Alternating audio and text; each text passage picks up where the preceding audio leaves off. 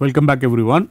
In this lecture we will continue to prove more properties of irreducible root systems which will help us to understand more about irreducible root systems.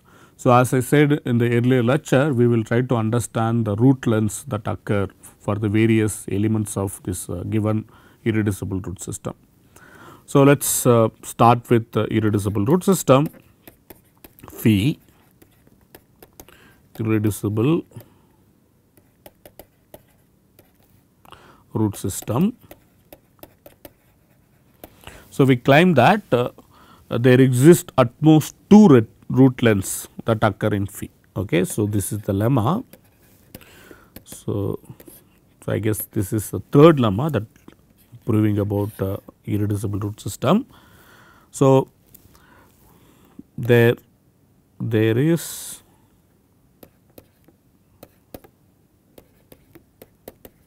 at most two root lengths occur in phi, and in particularly if we take two roots alpha and beta. So, for alpha beta in phi and assume that the lengths of alpha and beta they are same. So, then there exists W in W such that this beta equal to W alpha. So, that means if two roots are conjugate, if and only if the length must be same. Okay. So, let us see how to prove this. So, for this we need to understand the Cartan numbers or the ratio of this root lengths. So, recall that so this is something we already observed in the table that we have introduced in the very first root system. So, what we proved for any root system phi and then given any two vectors alpha beta is in phi. So, suppose alpha beta they are not orthogonal. Okay. If it is orthogonal, then we were not able to actually determine the ratio between the square of lengths. Okay.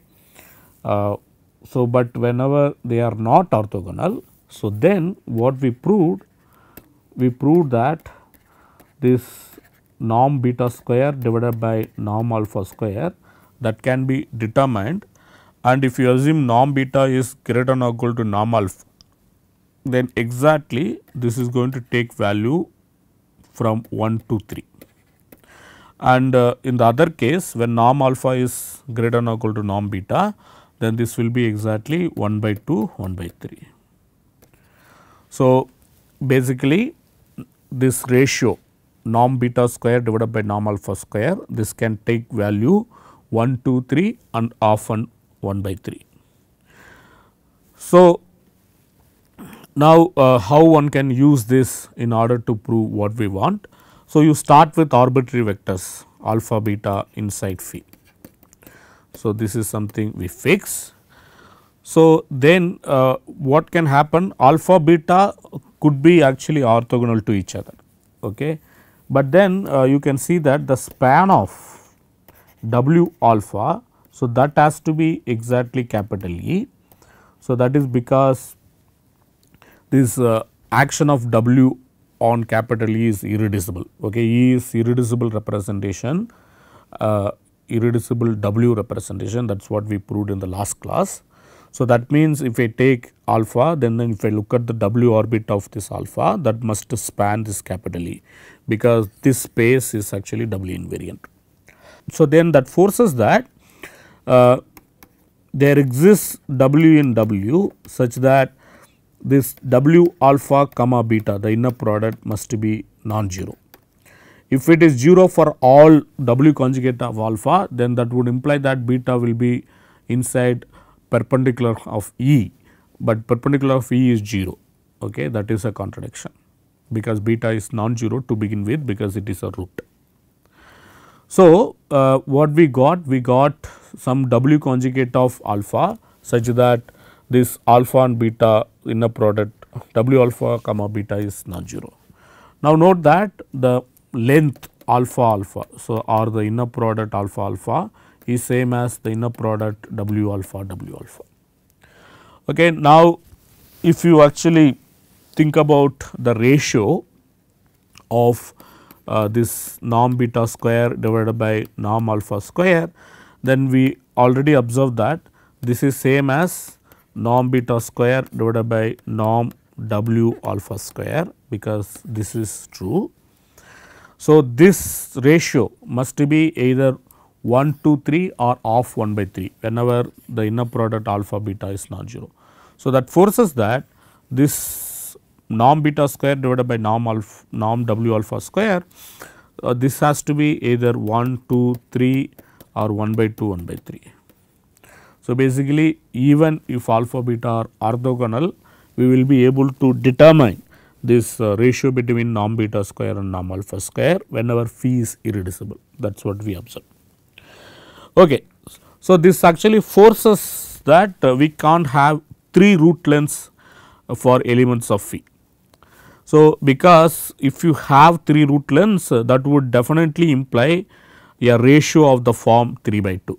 Okay. So, this is something I will leave it to you to check. You have to convince yourself that we will get 3 by 2. Okay. So, the 3 root lengths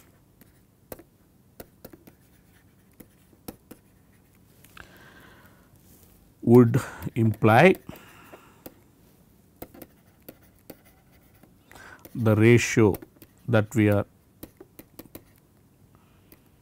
like norm beta square divided by norm alpha square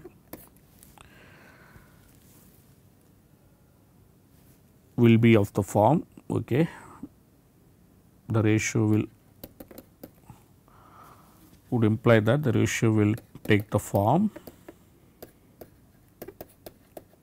3 by 2, which is absurd, because we already seen that these are all the only possibilities 1, 2, 3 of and 1 by 3. So, 3 by 2 cannot be possible. So, that leads us to contradiction. So, that means 3 root lengths cannot occur, only 2 root lengths can occur. So, that proves that at most 2 root lengths occur inside phi. So, now let alpha beta inside phi such that norm of alpha equal to norm beta.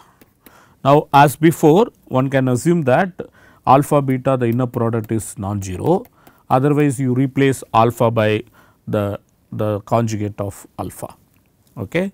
So, now you can also assume that alpha not equal to beta, otherwise there is nothing to prove. Okay. So, in this case you can see that whenever the alpha beta is non-zero, so then this and the norm of alpha is same as norm of beta, this is the A2 type case. So, in this case the Cartan integers alpha beta and then beta alpha. So, this must be plus or minus 1. So, now if needed you replace beta by minus beta. So, then you can assume that this Cartan integer is always plus 1. So, if needed just replace beta by minus beta. So, then what it says, so this implies that the inner product beta alpha, so the Cartan integer associated with the beta alpha is also 1, because the inner product beta alpha must be positive. So, then you can see that S alpha of beta must be exactly beta minus alpha, and similarly S beta of alpha also must be alpha minus beta. So, now you can see that if you compute S alpha, S beta, S alpha on this beta, then you can see that this is going to be exactly equal to. So, S alpha beta will be beta minus alpha. So, this is S alpha S beta of beta minus alpha. So, then this is going to give us S alpha minus beta and then S beta of minus alpha, this is minus, this is plus minus. So, it is minus alpha plus beta. So, it is exactly plus alpha. So, that means alpha and beta are conjugate under this S alpha, S beta, S alpha. So, that means alpha beta are conjugate inside your W conjugate inside your Euclidean space. So, this is what we wanted to prove. So, we proved that. So, if given, so what is the summary? So, we did all this work to prove the following thing. So, we proved that if I start with irreducible root system, so then at most 2 root length can occur. In case if it has 2 root lengths, let us say this phi has 2 root lengths. So, then what we can do, we can talk about short roots and long roots. So, in this case we can talk about short roots and long roots, and naturally they are defined. And if phi actually has only one root length, so in that case by convention we just assume all roots are long roots. Okay. If phi has only one root length, so then by convention we assume that, or we just say all the elements of phi are long roots,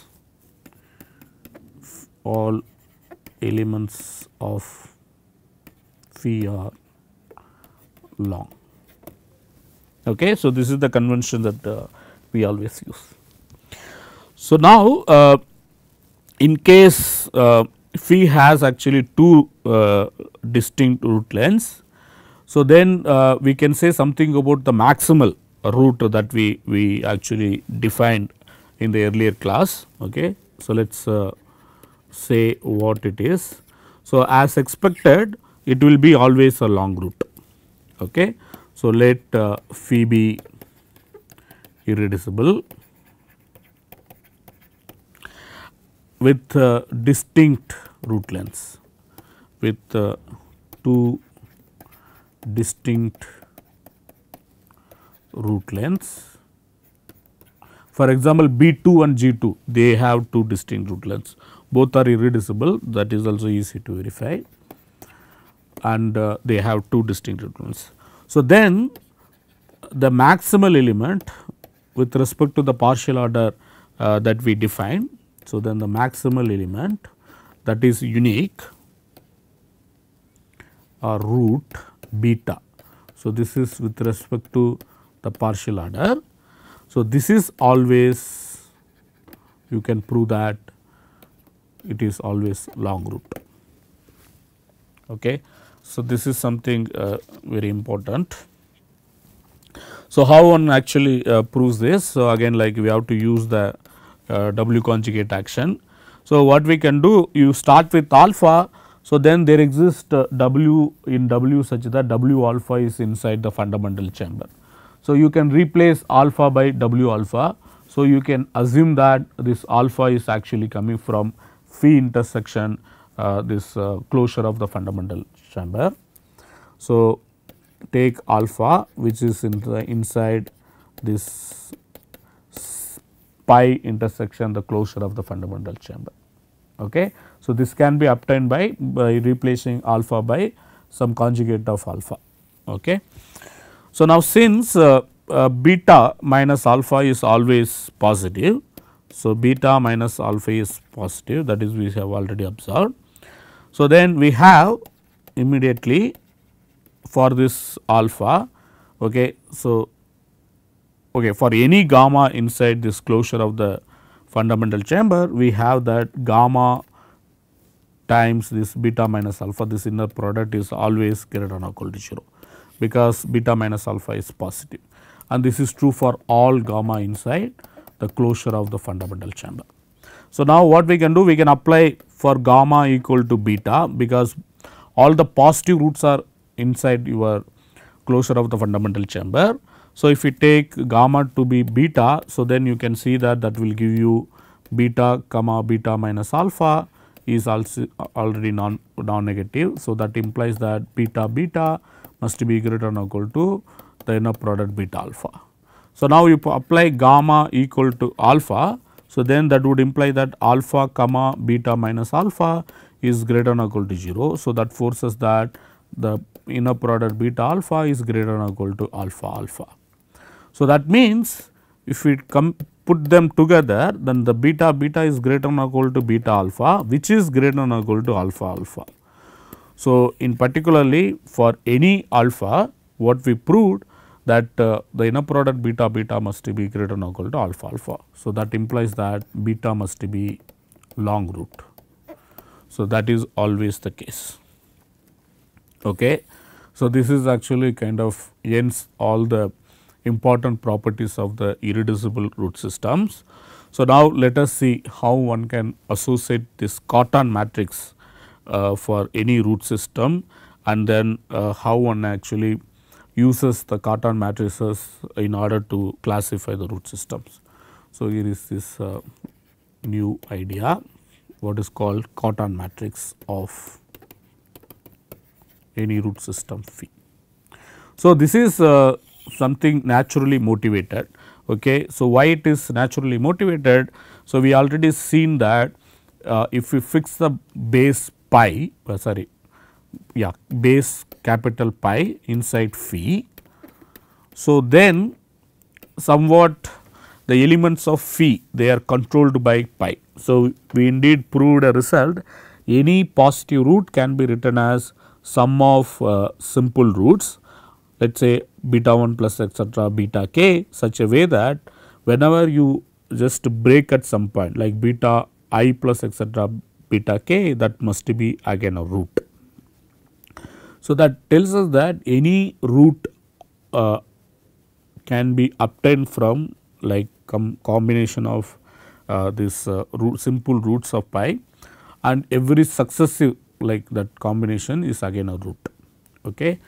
So, that in some sense motivates at that pi is indeed kind of generates phi. So, more or less pi possesses all the information about phi.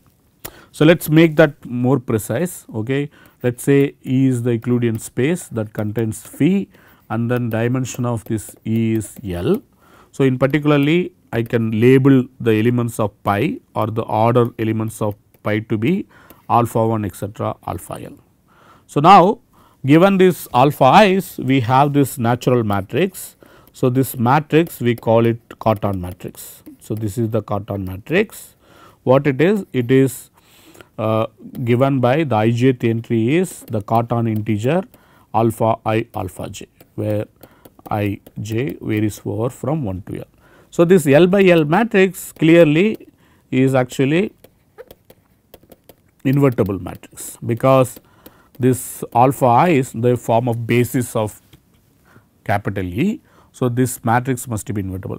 So, if you think about it, we already seen that this matrix is actually related, closely related to the inner product, since capital pi is actually basis and the inner product is positive definite, and this is all like you take this alpha I, the inner product alpha I alpha j, this matrix. So, this is going to be positive definite matrix, and this matrix obtained from this matrix by scaling each row by this 2 divided by alpha I. So, that means that this Cartan matrix is also positive definite matrix. So, it is not just invertible matrix. So, this is actually indeed positive definite matrix. So, this is something I will leave it to you to check. There is nothing to check, you have to verify that is the case for this matrix. So, now we will show that this Cartan matrix more or less possesses all the information about the root system. So, what is the meaning of that? So, if you know the Cartan matrix, then we can recover the root system entirely. Okay. So, before that, let me leave one exercise for you. So, you can just directly compute the Cartan matrices for the 2-dimensional root system, and it is not hard to see. If you take A1 cross A1, then this is the Cartan matrix 2 0 0 2, and then for A2 the Cartan matrix is 2 minus 1 minus 1 2, and of course, alpha beta the base chosen to be the natural vectors alpha beta. Okay. So, the B2 will be exactly given by 2 minus 2 minus 1 2, and then G2 is exactly given by 2 minus 1 minus 3 2. Of course, there is some order that we are fixing. It is not that hard to figure out what is the order that we are fixing. Okay. So, let us understand this association. We started with phi and then we associated what is called this positive definite matrix, Cartan matrix, which we call it C of pi. So, C of pi, it is an L by N, it is a L by L matrix given by the entries or just the Cartan integers associated with this roots alpha and alpha j. So, this is the matrix 1 less than or equal to I j less than or equal to L. And what we want to prove? We want to prove that this Cartan matrix entirely actually determines the root system. But before that, let us see why this Cartan matrix is actually somewhat unique up to order with respect to the root system, because there is a choice involved already. To define the Cartan matrix, we have made a choice. What is the choice? The choice was the base. We have fixed the base to define the Cartan matrix. So, now why the base, the choice of the base does not affect the Cartan matrix? Of course, it will affect up to the order, but up to the order why it will not affect? That is because any two given bases are conjugate. So, again I will leave it to you to check. So, this is not very hard. If you start with pi dash and pi, both are, let us say, bases. So, then what one can prove? One can prove that there exists of course w in w such that w pi dash is equal to pi. So, now what one can prove, if you take this Cartan matrix associated with pi dash, so then that is going to be exactly equal to the Cartan matrix associated with pi. So, since this w is isometry and in particular it preserves the inner product. So, it preserves actually the Cartan integers. So, it is immediate that the corresponding Cartan matrices must be same. Of course, up to the order there is no issue. So, now what we have done? So, we have taken this set of all isomorphism classes of root system and then defined a map from that set to the set of all this Cartan matrices, or this is sitting inside the set of all positive definite L by L matrices. So, now what we are going to show? We are going to show this map is actually gives one to one correspondence onto that image. Okay. In particularly, we want to prove that the Cartan matrices are uniquely determining the root system. So, that is the theorem. So, what is the theorem? Okay, let me state it very explicitly.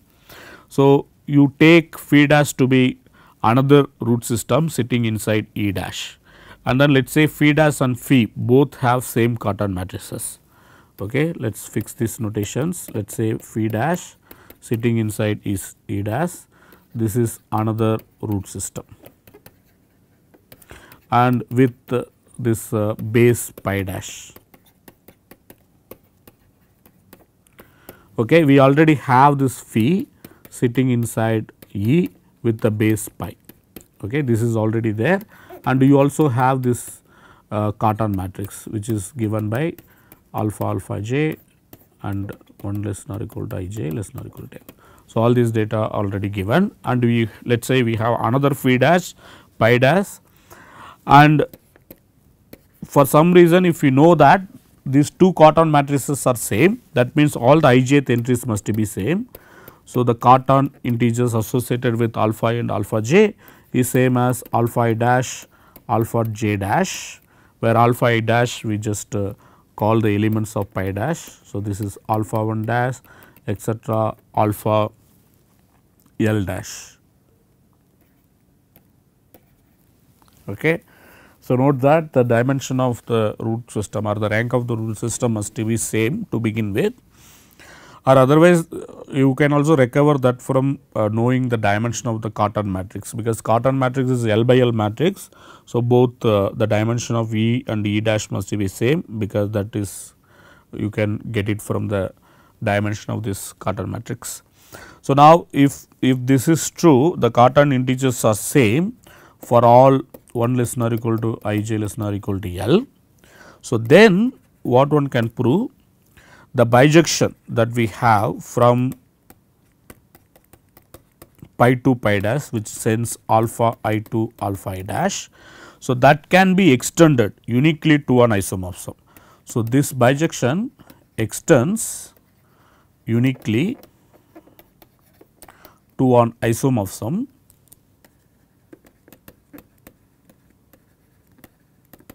say that isomorphism is pi from E to E dash, and again such a way that this also maps phi in onto phi dash. So, this maps mapping phi onto phi dash and satisfies the following property, satisfying the Cartan integer associated with phi alpha phi beta must be same as the Cartan integer associated with alpha beta for all alpha beta is in phi. That means, this pi that we have extended defines isomorphism between this root system phi and phi dash. So, that means, if C of pi is same as C of pi dash, the Cartan matrices of pi and pi dash are same, that immediately implies the corresponding root systems are isomorphic. And it is not hard to see, if you start with isomorphic root system, then the Cartan matrices must be same up to an order. Okay. So, let us prove this. So, this is again not very hard to prove, we have developed enough language to prove this. So, note that pi and pi dash both are basis of E and E dash respectively. So, in particularly the bijective map that we have from pi to pi dash. So, it is given by alpha I goes to alpha I dash. So, this can be uniquely extended as a linear isomorphism from E to E dash, because both pi and pi dash they are basis for E and E dash respectively. So, this isomorphism that it is there already. So, we fix that. So, if alpha beta both are elements of pi, so then we get the following. So, because the Cartan integers are same. So, in particularly if we apply S of pi alpha on pi beta, so then it is immediate that, so you can do the calculation and then see this is exactly pi of S alpha of beta. So, that means, if you look at this commutative diagram, E to E dash you have pi, and then E to E you have S alpha, and then E to E dash you have again pi, and then E dash to E dash you have S of alpha dash, which is pi of alpha. So, then this diagram actually commutes, that is what this equation tells us. So, that means, if you take pi S alpha pi dash, that is going to be exactly S pi of alpha.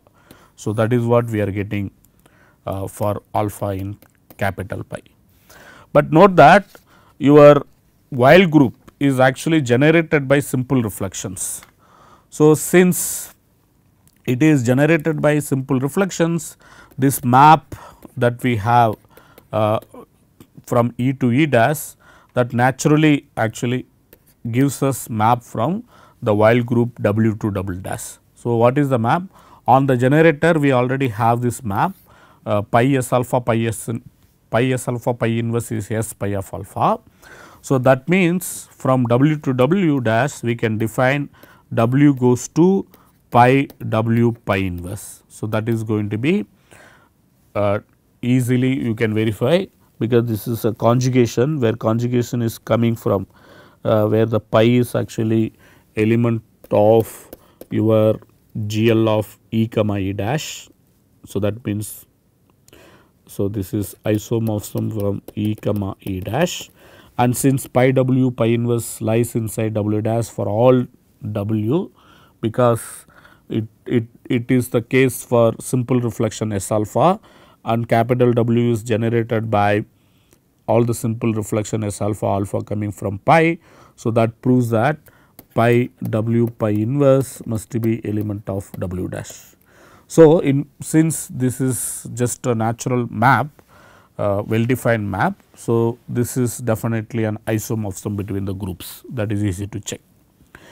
So, now since W and W dash are generated by simple reflections, you can see that this is a group isomorphism, and S alpha is actually mapped to S alpha dash under this map for alpha in pi. So, now for any beta that is coming from pi, you can see that there exists W and W such that W inverse beta, which we call it alpha. So, that is in pi. So, then this means W of alpha is equal to beta. Okay. Now, go back to pi of beta and then see what happens. So, pi of beta is going to be exactly equal to pi W pi inverse of alpha, pi inverse of pi of alpha. Why? Because pi inverse pi will get cancelled and W of alpha is beta. So, that is going to give you exactly pi of beta. So, now that means, so these things can be combined as W dash, which is an element of capital W dash, and pi of alpha is an element inside your pi dash. So, that means, so this is going to be W dash alpha dash. So, which is an element inside W dash pi dash, which is exactly pi dash phi dash. So, that means pi of beta is inside phi dash for all beta inside phi. Okay. And again you can see that W pi is equal to phi. So, and W dash pi dash is exactly phi dash, and since pi W pi inverse is exactly equal to W dash and pi of capital pi is pi dash. So, this information immediately implies if you apply pi on phi, so then we get exactly pi of W pi. So, then you can see that this is W pi inverse pi of pi dash. So, then this is exactly W dash pi inverse, sorry. So, we can just take it to be, this is just pi. So, then this is just W dash pi dash, which is phi dash. So, this proves that pi maps phi onto phi dash. So, since pi is an isomorphism, pi restricted to phi must be injective. So, this is gives you bijective correspondence between phi and phi dash. So, now it is not hard to see if you take alpha beta in phi. So, then using the formulas, so for alpha beta is in phi, we can see that S alpha beta must be exactly beta minus the Cartan integer beta alpha alpha, and since pi S alpha pi inverse is exactly S pi alpha alpha.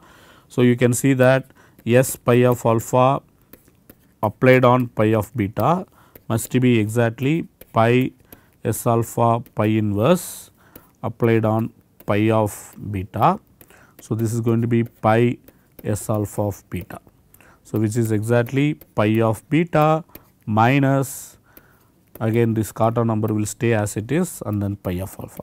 So, this is what we get one hand, but on the other hand S pi of alpha pi of beta, by definition it is going to be pi of beta minus the Cartan integers pi of beta pi of alpha pi of alpha, and since these two are equal. So, that forces that the Cartan number beta alpha must be same as the Cartan number pi of beta pi of alpha, and since this is true for all alpha beta inside phi. So, we get this map pi that we define is an actually isomorphism between the root systems. Okay. So, this means if C of pi is same as C of pi dash up to an order, so then up to an reorder, then this says that the corresponding root system must be isomorphic to each other. So, in some sense up to a reorder, the Cartan matrix uniquely determines the root system. So, in the next class maybe I will tell you like how one can practically recover the root system by knowing all these Cartan integers. Okay. So, maybe I will do it in the next class. I will stop here because we are running out of time. Thanks.